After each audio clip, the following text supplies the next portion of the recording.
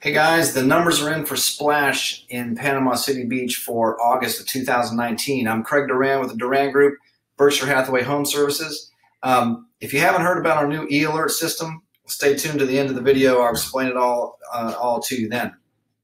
But really quick, let's take a look at what's sold in August. One unit sold, 1101 West, sold for $574,500. It's the only unit sold in Splash in August. Unit stayed on the market less than 30 days. If we look at the overall market in Splash, and if you followed any of these market update videos, you'll know I'm a big fan of this chart. There's a lot of information you can take here, especially it's a good way to look at where things may be headed. Remember, again, the red line represents the number of units for sale, and the black line represents the number of actual closings. When you combine all that information together, one of the most important numbers to take away from this is this months of inventory number.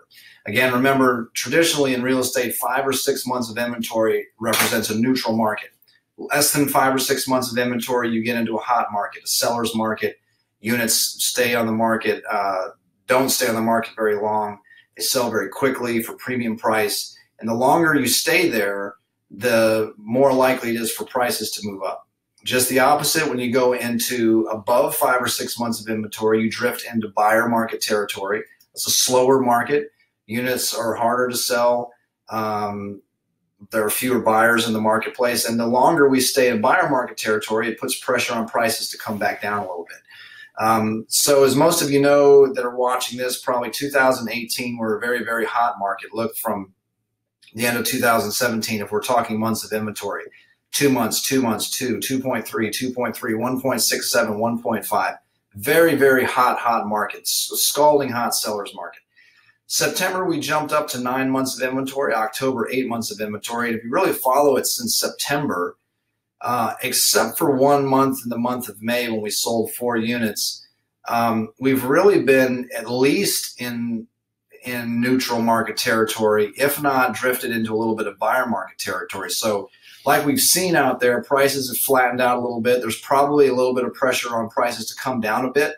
Anytime you have repairs and things like that going on, that can kind of soften the market too. So some of the stuff that's going on over there with the project in general could be adding to that. Also, it could be some of the general fears in the overall economy of where things may be headed. But be interesting to keep up with this over the next couple months. We've been lingering in at least neutral market territory, if not buyer market territory, for some time. So don't be surprised if we see the prices have already flattened, maybe have to give a little bit to move some of these condos that are for sale. If you haven't heard about our e-alert system, check it out. If you're trying to keep up with the market in any particular building, we can set you up to receive a notification in your email anytime a unit comes up for sale, anytime there's a price change, anytime it goes under contract, or anytime it sells. This system's the only one I know of that will actually send you sold data out and tell you when something sells and what the actual price is of that sale. It's very accurate information. I know some of the bigger websites out there don't have quite accurate information. This is all coming straight from our real estate realtor system. So if you'd like to be set up for that, just give me a call, shoot me a text. We'll set you up for it. You can receive these notifications as often as you like. I can set it up for once a week, once a month, whatever you like. I can set it up just for Splash or any other project or neighborhood that you're looking for. I can get it as specific as you like. So if you're interested, get in touch with us, and hope you found this Splash update helpful. Thanks, guys.